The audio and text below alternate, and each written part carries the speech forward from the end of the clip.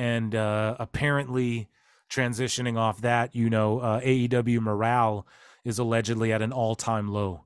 And Danielson is handing out fines for online behavior, and he's leaning into it. So people start memeing Danielson, and he's responsible for handing out fines. And there's people who've been deleting fucking tweets if you see it. But I like that Danielson's leaning into it, and he's like, everyone, if you don't watch AEW Collision tonight, I'm gonna fine each and every one of you.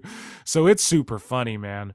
And I love Danielson. That's why he's so beloved. And that's why they put him in this position, because he's so beloved. But having an active talent fining other active talent is fucked up. And I like that Saraya and Santana both on X were like, fuck you. Saraya's like, ain't nobody telling me what to do on my fucking social media, first and foremost. And Santana was like, yeah, fine. Like, fucking let's see it. Let's see a fine. And so good for them. And even though that might be shoot, work, shoot, whatever, I don't know, man. It's just a bad look. And you see people just tweeting out the nice things about AW, and then you see people with any sort of criticism deleting their shit. AR Fox liked a tweet. And why wouldn't he? He got set up in this angle where they made him a vicious, bloodthirsty heel, and then all of a sudden he gets jumped in as a good guy literally a week or two later, and then now he's just off TV. Like, what the fuck, man? So he's obviously like, what the fuck is this? This is they sold me a bill of goods. And he liked some tweet by Julian Weeks or something, not talking shit, but just saying what he's saying about AEW. And then Julian was respectfully asked by AR Fox, I'm assuming, to delete the tweet, showing that he liked it. And Julian did delete it, and he tweeted out, he's like, respectfully, I was asked, and I have no problem doing that. But so, like, there's people trying to avoid fines and shit. Like, that's ugly, dude. That's fucking ugly. And the morale's at an all-time low.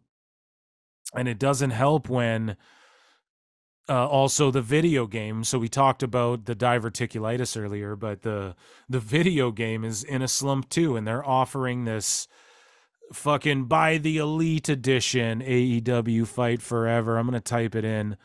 I'll just hit AEW Fight Forever, and they're like, buy the Elite version now and get fucking like Tony Storm, but she's not even like timeless Tony Storm, and the Beat the Elite. Like, no one cares about the Elite. You just shoehorned yourselves into these games. Like, no one cares about fighting Nick Jackson as a final boss. And the Fight Forever Bring the Boom edition gets Matt Hardy the pre-order bonus, and then they're charging like $90 for it. And it's like, all the people who bought the game at the beginning are like, fuck you. Like, fuck you in this shit buggy game. So it costs $89. Here's some of the tweets. So at JAngels1986, absolutely disgusting. They're still trying to squeeze every penny out of hardcore fans, yet not trying to make the actual product better. Money all to recoup some of the $10 million they spent because they know it's a dud. This guy at No DQ Creation something. This is a slap in the face to everyone who bought the Elite Edition, myself included. Exactly. It's a slap in the face. You spent your money. Now you got to pay extra after you actually supported the game from the start. A second season pass that costs more money? You mean your fucking season pass just isn't for the game? Like, 2K is no better with having people pay to get the updated version of Bad Bunny without Chembea after already. No, shut the fuck up, dude. No, that's not the same thing. You shilled out the 120, you get everything for the game, and then as a last minute they add Bad Bunny.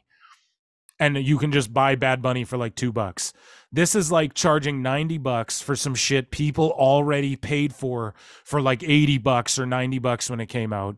And then you're going to doubly charge it with all the DLC, and the people who paid the same amount or more and actually supported the game don't get it, all this shit. They have to shill more. It's not the same thing.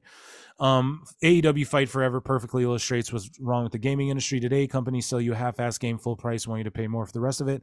So it's $40 more, and you get updated cover art, Matt Hardy as a character who should have already been in the game, and the stuff that's already out. That's why that's what is commonly known as a ripoff.